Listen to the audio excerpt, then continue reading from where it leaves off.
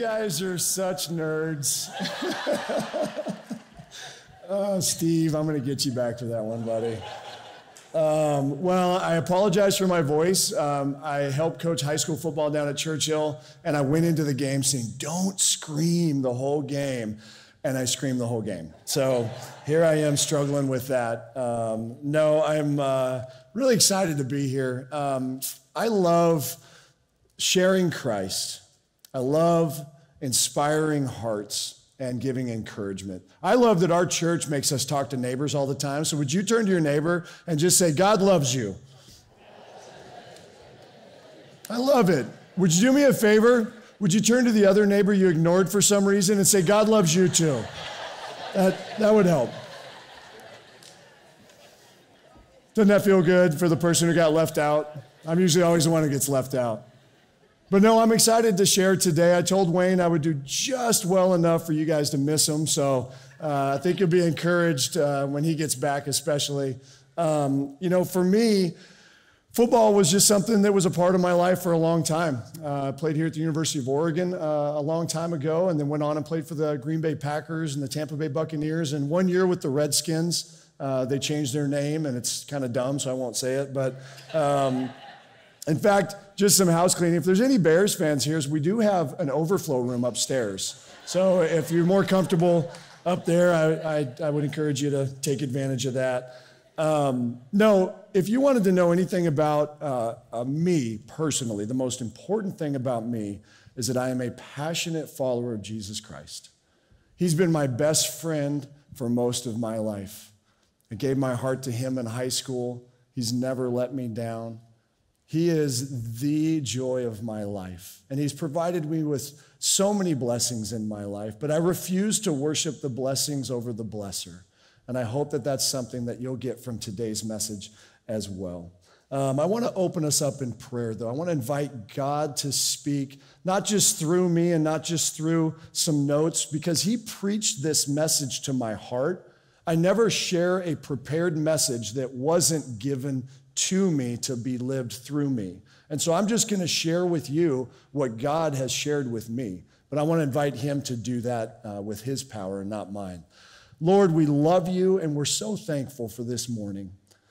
Father, there were many people in the world that went to sleep last night and didn't wake up this side of eternity. But you woke us up, and you have a purpose, and you have a plan for our lives. This service, this message, this time right now is part of that plan. You know what is going on in the minds and hearts of every soul in this room, myself included. And I pray that you would meet the needs that only you can meet in those hearts through our time together and our worship. And we pray this in Jesus' name. Amen. Amen. Well, I try to live my life to the best of my ability to honor my best friend, Jesus. I don't always do a great job of that. I let him down every single day. But he always restores me. He always fixes me. He's always there to regenerate me because of his mercy and his grace. And that's the thing I love most about Jesus, is how forgiving he is and how quick he is there to pick us up and to take us forward. And today's message, I hope, will start to maybe have you take that next step in your walk with God. Maybe you don't know God, or maybe you've walked with him for a long time. We all have another step on the ladder that we can take in our walk with him. Now, I've been a big Billy Graham fan for a long, long time. In fact, one of my teammates married Franklin Graham's daughter, so Billy Graham's granddaughter. So that was kind of a cool connection. They actually lived in our house his rookie year. But Billy Graham has just been so fun for me. I listen to him every single day. I love his messages on XM radio, or I just look some of them up. But he was telling a story of a time when he was coming back from a trip back east, and he was flying. This is back in the old days, but he was flying on a plane, and there was an obnoxious drunk guy on the plane. And he said this guy was making everybody upset. He was being really obnoxious. He was not treating the flight attendants very well. And finally, some guy got up and said to this man, "Hey, do you know who's sitting right here?" And pointed to Billy Graham's seat. And he's like, "No, I don't know who that is." And he goes, "That's Billy Graham, the preacher," thinking maybe that would kind of inspire some behavior out of this guy. And he goes, "You don't say." So he walks up to Billy Graham's seat, and he reaches out his hand. He says, "Put her there. Your sermons sure have helped me." I hope that this message helps you better than it helped that guy. But I've often heard that the role of a pastor is to comfort the afflicted and afflict the comfortable. And I hope that today a little bit of that is happening to both sides of that coin, because I'm wanting your hearts to connect to Jesus. You know, I've been very privileged to have the opportunity to be the chaplain for the Oregon Duck football team. It's basically team pastor, where I meet these guys twice a week for chapels. I meet them one-on-one. I get late night calls, whatever I can do. But every bit of advice I'm going to give to these young men is going to come from my heart and God's word. And I'm trying to show them that they need God in a deeper way. And I'm so honored, and I thank God that he's given me that opportunity to do that, because when we really think about our lives, we always find ourselves feeling like we're missing out on something at some point of our lives or another. And I want to talk about that missing piece in a little bit. But as chaplain, when I talk about that to these guys, it's usually because they're blinded by their dreams in football. And their eyes are taken away from God, and my job is to redirect their eyes back to God. And I hope that we can do that today together. Now, you're going to hear a familiar story, and I don't want you to say to yourself, yeah, I've heard this story before. This is great. This will be a good one. Because God's word is living and active, and so this will be a truth and a story out of the scriptures that you've heard before. But what I'm hoping is that you'll see a new truth today, because you're different today than you were maybe the last time you heard it. God's doing something different in your life today than maybe a couple months ago or a couple years ago, or whenever it was that you last heard this. I remember when I was with the Green Bay Packers, we would get up early in the morning every day, and this was halfway through the season, and everything's the same in professional football. Routine is very important. It helps keep people stable and kind of helps us to get through recoveries and things like that. So we got up in the middle of the season one morning, drove to the facility, walked into one of the team rooms. There's a big theater screen, and typically the coach will turn the lights out, get his clicker out and his little red dot, and he would play film, and we would scout the other team, or we would scout ourselves through practice, and we would watch game film. And this was the same thing that we would do all the time. Only this morning when we sat in there, the coach didn't turn the lights out right away, which was the normal routine. He turned around and he faced us like I'm facing you. And he said, guys, I know that we're about to watch some of the same film that we've watched over and over. And I know that you're about to hear the same voice that you've been listening to for months and months. But you're here now. You can't leave. You're stuck. Now, I couldn't leave. They'd fire me. You guys could leave, but that'd just be rude. He says, you're here now. So you have to make a choice. You can either maximize your time today, or you can just get through it and not get anything out of it. And so I'm hoping that, like me, when I hear a familiar verse, I don't tune it out. I say, God, what are you doing with me in this verse today? What is it about this verse that's meeting a need in my heart today? And the verses that we'll look at in a little bit is one that is super, super popular, and it's a great encouragement to all of us. Well, I find myself nowadays having a lot of random conversations. Maybe you guys are having these too. People are in need out there, are they not? There's so many needs out there that people are searching for so many different things all over society, all over the world. And I'm having so many random conversations with different people, and I can identify what's happening, but they just can't see it. In fact, 2 weeks ago when the Ducks played BYU here, I don't know if you saw that, it was a great game. They had a great chapel the night before. That's why they won. I'm on the sideline, and it's in the first quarter, and one of my former Duck teammates from 25 years ago was down there, and I hadn't seen him in a while, and I was thinking, oh man, this is great to see you. And we're having a conversation during the game on the sideline. And he works for Nike, and he's had a great job, and so he does a lot of work with the team. And it quickly went to him starting to reveal that his life is in total shambles. Now, if you look at him, he's well-dressed, he's well-fed, he's well-compensated, and he's been all over the United States, all over the world for his great job. But he's on the sideline, and he's confessing that I'm miserable, I'm finalizing a very hard divorce, I hardly ever see my child, and I am not happy. And we had a long conversation on that sideline. And when I was chatting with him, he kept trying to steer the conversation to positivity. I'm just trying to get my life into more positivity and more positive areas and more positive relationships. And after a while, I kept trying to steer it back to the Lord, to the things that meant something. And I finally stopped him from talking. And I said, can I just give you some advice? Do you want good advice or do you want the answer? And he kind of looked at me like, whoa. I said, you need Jesus. I said, you've tried everything but him your whole life, and it hasn't worked. What is stopping you? The definition of insanity is trying the same thing over and over again, but expecting a different result. And I pointed to the 50,000 people in the stands during the game who aren't paying attention to us or watching these guys. And I said, look around here. All of these people in this stadium, most of them in 60 years are not going to be here anymore. Their bodies will die, but their souls will live forever. What really matters is not positivity. It's not trying to find happiness, whatever that is with the lowercase h. You need Jesus. Why are you running from him? And we have the type of relationship that he was able to take that information. And I saw his eyes kind of pan up, and I could tell he was in thought. And then he had to go. He had work to do, and I was on the sideline there to be for the guys and the coaches, and we kind of parted ways. And he said he'd reach back out to me, and I can't wait for that call and that conversation. But what I realized was, like so many other people, he's saying, I've tried everything. I want happiness, and I can't seem to find it. He's tried everything but God. And that, for me, is so painful to see. One of my greatest fears is to see the hopeless soul. I want them to have what I have, total eternal security, complete happiness, even on days when I'm not feeling well and things aren't going well. I have the joy in my heart that Jesus is there and he's going to use it and he's going to grow me from whatever it is I'm going through. I'm never disappointed in God. But man, I'm so fearful when I see the hopeless that are. And I saw my friend in the heartache, and I look around and I have these conversations all the time.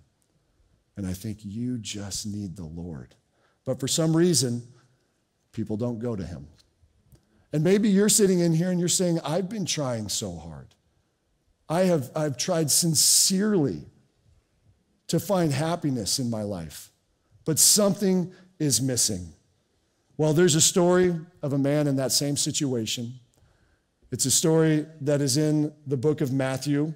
It's about the rich young ruler. Pastor Wayne alluded to it. And I want to read through this section with you and then highlight a few things, because this is a man who was very similar to my friend and very similar to so many other people that I've been talking to and interacting with for the past several years, especially through the COVID situation, when they realized something's not right. Let's go ahead and read this together. It's found in Matthew chapter 19, starting in verse 16. Just then, a man came up to Jesus and asked, "Teacher, what good thing must I do to get eternal life?" "Why do you ask me about what is good?" Jesus replied. "There is only one who is good. If you want to enter life, keep the commandments." "Which ones?" he inquired. Now, I have to admit, when I was reading this in the first service, I laughed. I don't know why I didn't notice this when I was looking through my notes and putting this together. Which ones? Jesus is like, well, which is your favorite? And we'll just work with those. Obey me, just in the areas that you want. We'll work this out, and I'll get rid of the other 10, It was funny that he said that because, that maybe as kids, that's what kids will say. Well, do I have to do all the rules? Can we just agree on a few, and then I'll break all the rest of them? So he asked Jesus, which ones? Jesus didn't laugh at him like I would have. And Jesus replied to him, "You shall not murder, you shall not commit adultery, you shall not steal, you shall not give false testimony, honor your father and mother, and love your neighbor as yourself." And he says an intriguing thing here that reveals something. He says, "All these I have kept. What do I still lack?" Jesus answered, "If you want to be perfect, go and sell your possessions and give to the poor, and you will have treasures in heaven. Then come follow me." When the young man heard this, he went away very sad because he had great wealth. Jesus isn't saying to all of us, if you're rich, you got to sell it all and follow me. What Jesus did here was he knows this man, doesn't he? He's God. He knows us all. He knows everything about us. We can't lie to God. We can't trick God. He knows everything about this guy. He knew that this man's riches were the wall of separation between him and God. And he wanted to reveal that to this man. But when it was revealed, this man went away very sad, the Bible says. The world would say this guy had it all together. He had everything that society says would make him happy. But he knew that it wasn't filling his soul. And it's interesting because at this point, he was in the thick of his ministry. He's been walking around doing miracles, healing people, preaching about the kingdom of God, making people know that they're connected to God the Father like they've never been before. But this man just didn't get it. But at least he went to Jesus. I'm proud of him for that point.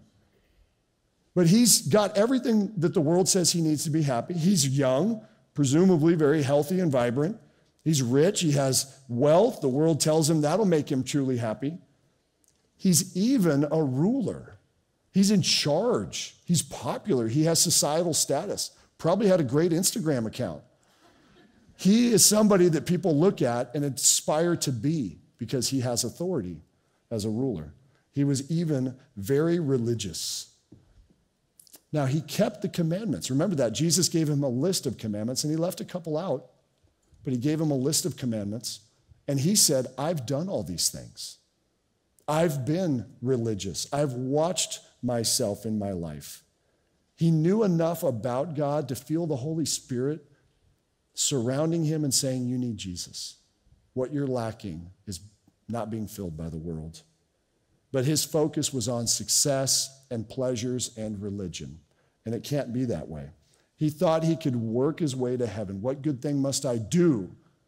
Because I'm doing good things and it doesn't feel like enough. What more can I do, he asked Jesus, to get eternal life?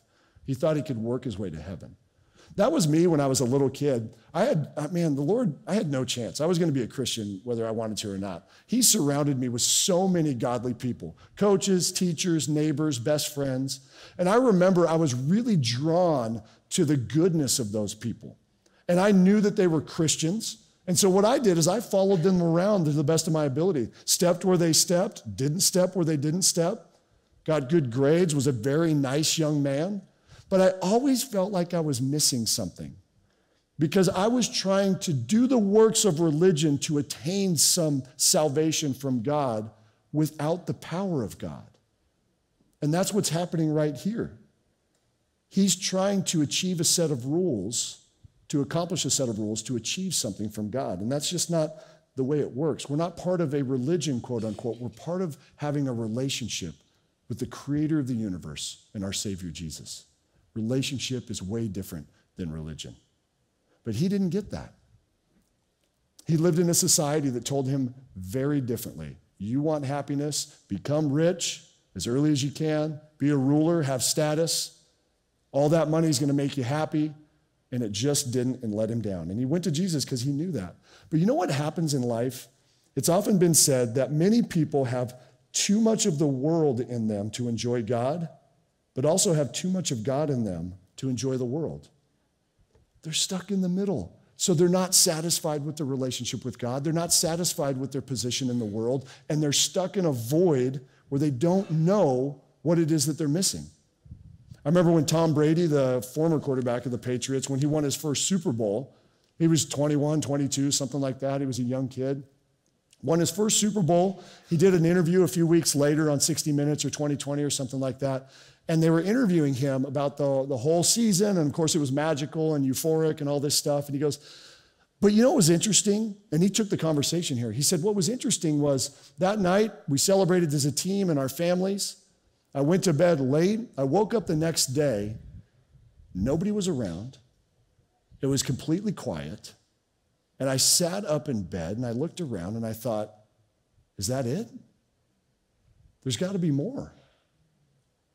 And I thought when I saw that interview, I was like, yeah, there is more, Tom. Well, I wish he would have listened to me and he wouldn't have hogged all those Super Bowls for the next 20 years. But The lie of the devil is that success and money and status and the world will satisfy your deepest longings. He knows it's a lie, but he's trying to shift your focus away from God. He wants you to worship the blessings rather than the blesser. If he can keep your eyes off of God, if you can keep your eyes off of your Lord and Savior, Jesus Christ, and keep you distracted, there's an open door for despair that he can insert into your life. But J.D. Rockefeller said it the best. At one point, he owned 90% of all the world's energy. And at one point, his net worth was 1% of the entire U.S. economy. Richest man on the planet. And at the height of his wealth, somebody was interviewing him and asked him, "You're the richest man on the planet. What is enough?" And with a gleam in his eye and no God in his heart, he said, "Just a little more." Just chasing a carrot he'll never get, trying to fill a void with the world he'll never get. You see, Satan has two goals. He runs a lot of plays. He doesn't care which play works to get him there. He has two goals. His first goal is to keep people from knowing Jesus as Savior and Lord. And if he can't do that, if he can't pull that soul away from heaven, his second goal is to keep Christians quiet. If he can trap you in sin, if he can bring your eyes away from God to look at the other stuff of the world and pull your heart connection away from God and bring despair into your life and distraction and bitterness and whatever it is that will pull him away, he's not a greedy person. He'll use whatever to keep your eyes off of Jesus, to keep you from knowing Christ and to keep Christians quiet. Those are his two goals. And I feel like he did a good job with this rich young ruler because we don't see this young man ever again in the scriptures. In fact, in Mark chapter 10, the telling of this same story, Mark tells us that Jesus looked on him with love. You see, Jesus looks at us. He doesn't look down on us, but he's disappointed for us because he knows what we're missing out on. This guy looked at what he had to lose in his walk with Christ rather than all that he had to gain. And it's so despairing to see that. That was my friend on the sideline. He's been trying his entire life, everything but God. This entire time he could have had God. And he wouldn't have been in that situation. He would have had joy in his heart and a purpose that he would be following as he followed Christ. But what we need to realize is what we started with in the beginning of this service. God loves you. God loves me. He loves us so much that if we were the only person on the planet, he would have still sent his son Jesus to die for our sins. We're that important to him. I don't even like me that much. I'm always blown away. My beautiful wife, Bethany, likes me 1,000% more than I like myself. Infinitely more, God loves me, and God loves you. But we don't focus on God's love. We focus on trying to balance just enough of God and just enough of the world, but it leaves us in a void that we can't get ourselves out of. This rich young ruler is a perfect example of that. What we need to do is to do what the scriptures say. Mark 8:36 says, "What does it profit a man to gain the whole world yet forfeit his soul?" Matthew 11:28, one of my favorite verses, Jesus says, "Come to me, all you who are weary and burdened, and I will give you rest." You know what that rest is? It's not a comforting word. It's the hope of salvation. Come to me, my children who know me, who've given their lives to me, who are going to have eternal security with me, and I will give you rest in the hope of salvation. Remember, biblical hope is the absolute assurance of coming good, not worldly hope. Yesterday, I lost hope when I turned the game off because the Ducks were losing. And then I regained hope when I heard my kids upstairs screaming, "Yeah, they're coming back." That's worldly hope. But Jesus says, "Come to me, all you who are weary and burdened, and I will give you rest. I will let you rest in the hope of my salvation so that you don't feel like you're just enough of both sides that you're nowhere." In Matthew 6:33, the promise is, "Seek first in his kingdom and his righteousness, and all these things will be provided unto you." Everything that you need. The Bible says he'll supply all your needs, not all your greeds, all your needs. But if you're connected to Jesus Christ, you won't feel like you're lacking in anywhere. I would ask you, if you're feeling lonely, it's because you're lonely for God. Genesis 1:26, you were created by God in his image for him. And a disconnect from God leaves you feeling void, leaves you feeling like you're missing out. If you're not satisfied in your life, it's because you've lost your connection to God somehow, some way. Maybe you haven't given your life to Jesus yet. It's going to be a good opportunity for that here in a minute. But maybe you have, and like me, so many different times, I've rededicated my life countless times. There's no shame in that. God wants you to rededicate your life. Peter fell off or walked off the boat, fell into the water, and rededicated his life to Jesus when he said, "Come save me." And Jesus was already there, ready to save him. When we give that void in our life something other than God, it will never satisfy. It's like eating chips when you're hungry. You eat some chips, you feel great, 2 minutes later you don't.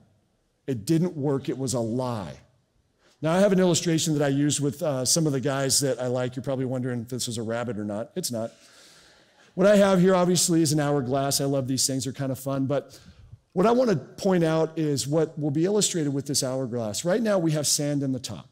And if this top portion represented a hole in our heart, because the Bible says we have a hole in our heart that only God can fill.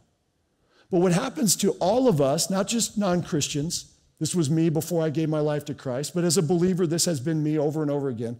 What happens is I can fill the top with sand all the way to the top, and it will be full and flush. But what's going to happen over time? Just a few moments later, it starts to drip through, and it's not full anymore, and it's empty. And now my heart feels like, well, I'm missing something. Maybe I should throw some more sand in. Maybe I should get online and look at Instagram up and find out how many likes I got. Oh, those likes made me feel good. Maybe I need to buy a new boat. That'll really make me feel good. Maybe you need to buy me a boat. That would really make me feel good. But we fill it with all sorts of sand apart from Christ. But what if we were to do what God told us to do? He's the rock of salvation. If I had a rock that perfectly formed that top section and I didn't have the sand, I dumped that sand out, that useless stuff of the world that I'm chasing down, and I grabbed that rock that is Christ, I put it in that hole in my heart, it fits perfectly, it's full, it will never run through. I will never be empty. But sometimes we remove that rock. Sometimes we start to fill it with sand. We get distracted. We listen to the lie of the devil, and our eyes leave Jesus, and we start to notice other stuff. What I want to ask you today, what's the sand in your life? God's talking to your heart right now. And it's not a bad thing. When God gave me this message for me, I just share what he tells me. When he gave this message for me, I had to make a list of the sand in my life. Say, man, Lord, that was sneaky. He got me on that one. The devil really snuck that one in there, and I didn't realize it. Could be all sorts of stuff. But if you feel any type of void, if you say to yourself, I'm going to church, I'm going to Bible studies, I'm reading the scriptures, I'm hanging out with some friends, but what do I still lack? If you have a lacking, it's because you've replaced something sandy into your heart when only Jesus can fill that void. What I'm hoping today is that God is stirring up in your heart your need for Jesus. But I'm also hoping that you'll take a different path, because the Bible never mentions this rich young ruler again. He went away sad because he thought of all I had to give up rather than all I had to gain. Today, I'm going to give you an opportunity to do that. When I was a high school student, I was in a small Sunday school class, and my Sunday school teacher said, I want to ask you all a question. If you were to die today, how sure are you that you'd go to heaven? And I remember looking around the room and saying, well, I'm better than that guy, so I got a little better chance. And oh, man, that's a really strong Christian there. And well, she's useless, so I'm going to rise. And I gauged myself. And she didn't embarrass us. She didn't make it where we had to say it aloud. But I gave myself 80%. So I was a good kid. I even had hair. 80%. And I thought, that's pretty good. Can anyone really know? And then she said, if you were not 100% sure, then you're not saved. I said, whoa. And when I thought about that, she said, you have 0% chance or 100% chance to get into heaven. And I thought, I need to know how to get into heaven. She read me John 3:16, for God so loved the world that whosoever believes in him, God so loved the world that he gave his one and only son, that whoever believes in him will not perish but have eternal life. Whoever believes in him. I was like, boy, that believe word stuck out because I thought it was do good works. Whoever does good works in him. But it was just believe. And then Romans 10:9 says, if you confess with your mouth Jesus is Lord and believe in your heart that God raised him from the dead, you will be saved. That day, my sophomore year in high school, I gave my life to Jesus, and I've never looked back. I am saved for all eternity, and I'm a work in progress until God takes me home. I'm hoping that today, if you're somebody in this room, that you will give your life over to Jesus like I did my sophomore year. God got me through that beautiful section of my life, and he's brought me through so much more. And he's given me hope in a hopeless world, and he's the rock of my salvation. At this point, if that's you, I'd love for everybody to bow your heads and close your eyes as we get ready to pray. You might be saved here. This is a prayer that you can pray 100 times, 500 times. You can never pray it enough. And I would ask that you would pray with me this prayer. If you're somebody here today with every head bowed and every eye closed, if you want to give your life over to Jesus, you've been chasing sand. You've been trying to fill the void in your heart with everything but God, like my friend was. If that's you, would you raise your hand and say, I want to give my life to Jesus today? You might be the person, there's hands up. You might be the one who's just, I don't know if I want to do it today. Tomorrow is not promised. Raise your hand today. Give your life to Jesus. You don't have to be perfect. He'll fix you. Come just as you are, and then let him take you through a process of restoration. You can put your hands down. And for those who are here like I've done so many times, maybe you know you're saved. You've been walking with God, but you need to recommit your life. I've been distracted, Lord. My business has swallowed up my attention. My pursuit of happiness has swallowed up my attention. And I've removed you from my heart way too often, and you want to recommit your life. If that's you, would you raise your hand today as well and just say, Lord, I'm recommitting, rededicating my life to you, and I'm trusting you'll regenerate me. Well, I'm going to lead us all in a prayer right now, and I'd love for everybody to say this prayer, Christian or non-Christian. If you are somebody who's giving your life to Jesus, the heart of these words will secure your eternity as a born-again Christian. Let's pray together. Heavenly Father, I confess I'm a sinner in need of a Savior. Thank you for sending Jesus to die on the cross for my sins. Today I accept him as my Lord and Savior. Take control of my life. Make me the kind of person you want me to be. Father God in heaven, I am so, so thankful for your love, your mercy, and your grace. I pray for every soul in this room, Father, that you've touched their hearts in a way that they've reconnected to you. I pray, Father, that you would guard us and watch over us from the enemy who's going to try to distract us with whatever he can, but that you would keep our eyes focused on you, that the void in our lives that can only be filled by you would constantly be the rock of salvation. Lord, remove the sand in our lives that distract us, that lie to us, that just satiate us for a little bit, but really don't bring us meaning and purpose. Help us to follow your Son, whom you sent for all of us, and in whom we have the hope of eternal life. In Jesus' name, amen. Amen. God bless you.